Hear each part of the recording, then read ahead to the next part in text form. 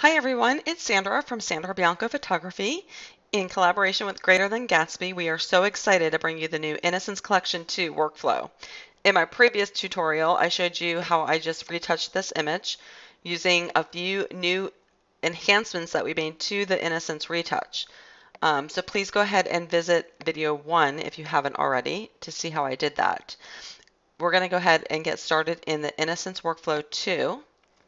And just to give you a little bit of an overview, you're going to have your complete workflow color bases, artistic enhancements, fix the green brushes, botanical blends, sun-drenched vignettes, finishing touches, black and whites, and of course we put some resizing and sharpening in there for you as well.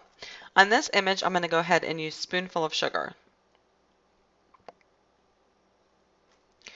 I'm going to go ahead and take my opacity down just a little bit, and you can see it just makes it nice and clean. I'm going to go down into my artistic enhancements.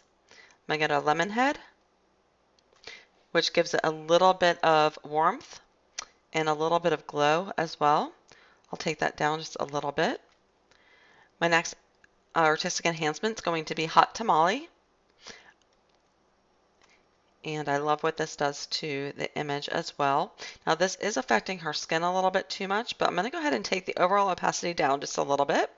Then I'm going to go ahead and click into my layer mask with my brush at about 90%. And I'm just going to go ahead and go over her skin. So I'm taking that off of her skin and her hair. So I'm really wanting that more on the background of the image than anything else. The next thing we're going to do is go down into our Botanical Blends for this one. And I'm going to go ahead and click on Sunflower. Now on your Botanical Blends, you'll notice when you play them, you'll have two that come up for each one. So you'll have the foreground and you'll have a background. This one I just want to use the foreground color. If I wanted to use the background, I would just simply click on that. But I just want to use this on the foreground so you can see what that does. I'm going to go ahead and click inside of my layer mask there, and I'm going to use my black brush. I'm just going to go ahead and mask this off of her skin and her face. And I'm going to go grab my white brush. I'm being a little bit sloppy just because I'm rushing through to make this video not as long, but I went over just a little bit too much here. So I'm just going to go ahead and try to fix that up a little bit. And so I'm just going back and forth with my black and white brush to sort of blend that in a little bit better. Okay, now I also want to put one of the botanical blends on the top of this image. So I'm going to go ahead and use Lucky Clover. And this time I'm going to click off of the foreground and I'm going to just use the background color. I'm going to click inside my layer mask. I'm going to get a black brush at 100%, and I'm going to make sure I'm masking this off of her hair and her skin. And then I also want to mask it off of my botanical blend that I put down at the bottom. So it just sort of fades away and it's more of a gradient. So I don't want the green on the bottom. I like to keep these two separate on this image. Okay, so you can see what that did. It just makes it nice and dreamy, which everybody loves, that dreamy, dreamy look. Okay, so we're going to go back, we're going to go down, and I just want to show you how I would use maybe one of these sun-drenched vignettes. So I'm going to click on Fire and Ice for the cropped image because this is pretty tight, this image itself. And you can see there what that does. So I'm going to go ahead and just click inside of the layer mask. First, I'm going to take it down a little bit. It's a little bit too strong. Let's just take it down to almost like 50%. Then I'm going to click in the layer mask, and I'm just going to go ahead and use my black brush, and I'm going to go ahead and take it off of more of this bottom area on this image because I just really like more so what it's doing on the top of this image. And there you have it.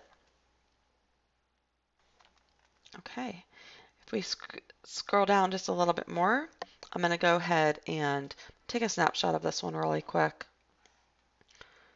So this is before we started. This is where we're at right now. I'm going to go ahead and flatten this. And I'm going to go ahead and use one of the velveteens on here. once you use the velveteens, it's going to flatten your image anyway, so you can either do it yourself or have it do it for you. But I'm going to go ahead and click on Velveteen Magic.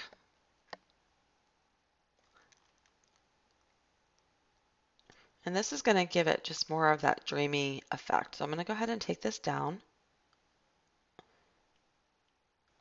And I'm also going to go ahead and click in my layer mask here. And I'm just going to wipe this off of her face at about 60%.